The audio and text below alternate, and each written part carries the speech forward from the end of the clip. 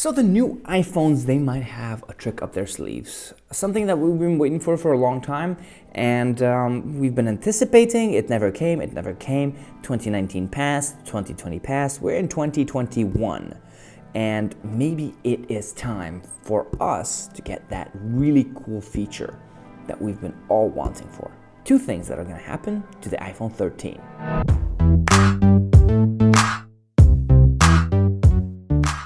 What's up, Lollipop? My name is Joe, and in today's episode, iPhone 12 is old news. No one cares about it anymore. iPhone 12 Pros and Pro Maxes and Minis and normals are out the window.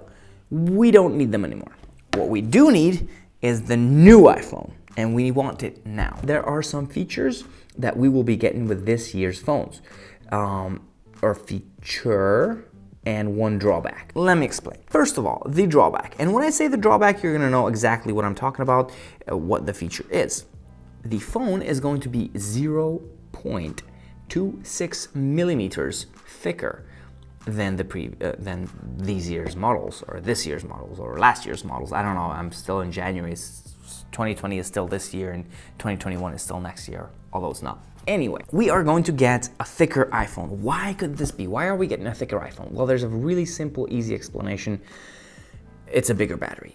And while we have seen that the iPhone 12 lacks the battery life of the iPhone 11, because of the 5G chip, because of some other circumstances, this year, even though we're gonna get a bigger battery, we might not get a better battery life. What we do want in a phone, and what we've been waiting for, is 120 Hertz displays. And if you've ever used one of these, this is an iPad Pro, or if you've ever used any premium Android phone on the market, well then you know what 120 Hertz refresh rate means.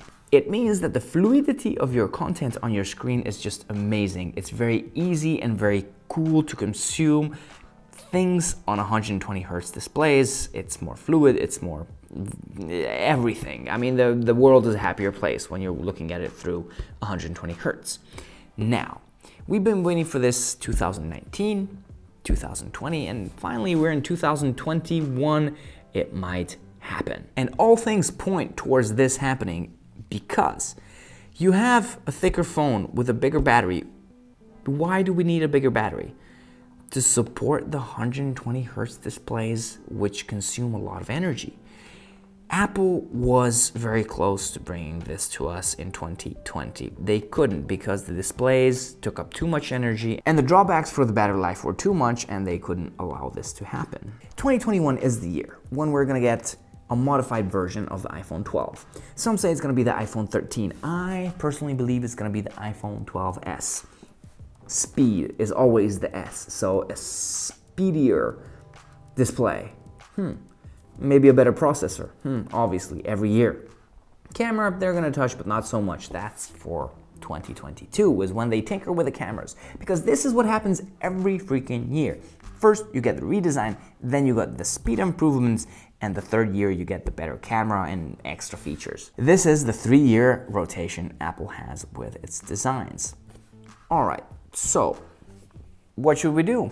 Absolutely nothing. These are leaks and rumors from different sources, some trusted, some are not, but I mean, Apple does make you wait a long time for things that you really want in order for these things to feel really special. And when they introduce it, they're gonna make it like they invented it. Although they were one of the first products to have 120 Hertz displays, iPad Pro 2018.